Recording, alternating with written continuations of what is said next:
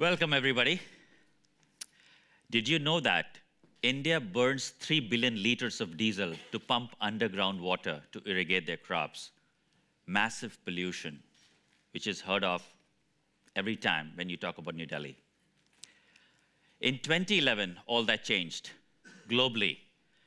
The picture is India's first solar irrigation pump that our company designed that spawned India's solar pumping industry, which is about $1 billion industry today. The map, every single green dot is a solar irrigation pump installed remotely in a farmer's field. There are 10,000 of them. 7.5 million liters of diesel are being replaced with solar, and 20,000 tons of CO2 are being avoided in emissions.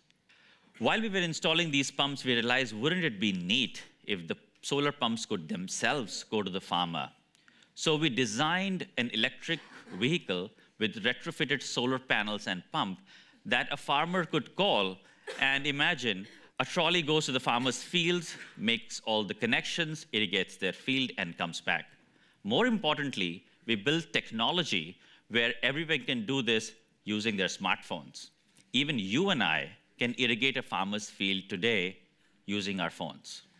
And while we were, engaged in agriculture, we really couldn't close our eyes to the massive amount of food that was being wasted, 60 billion to be precise. All this food waste actually releases methane, which is 20 times more greenhouse gas emissions than CO2. So what we designed is essentially use digital technology and created an app-only smart platform where farmers can sell us their produce. And on the other hand, we use the same technology to onboard city retailers to buy food from us, fruits and vegetables, and then used data algorithms, again, artificial intelligence, machine learning, to smartly match demand and supply, essentially driving down wastage to near zero. In the past 6 months, we have sold 2 million kilos of bananas and have brought the wastage down to near zero.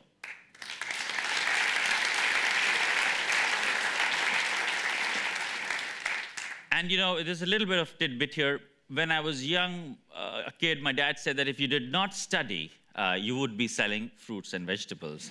And that is exactly what I'm doing after 2 masters in MBA and MIT and IIT Bombay. So.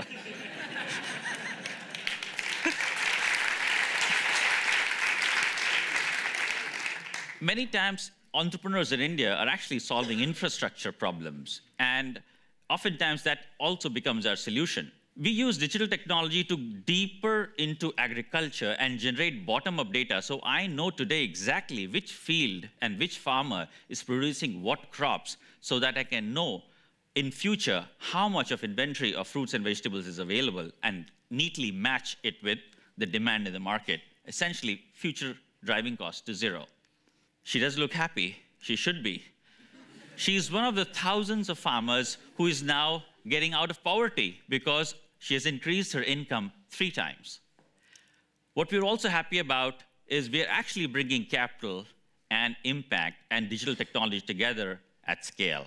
We've always been profitable in our 8 years of operation, and now our business is ready to scale.